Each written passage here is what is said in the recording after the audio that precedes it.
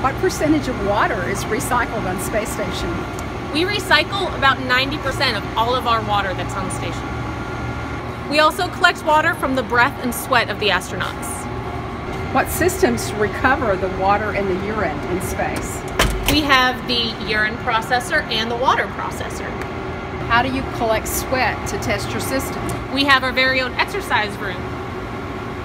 Who used the exercise room?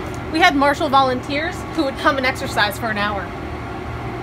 What kind of exercise did they do? We had them exercise on treadmills, bicycles, and ellipticals. When they finished exercising, what then? They hung their clothes to dry so the moisture would evaporate. So what does it taste like? Like water.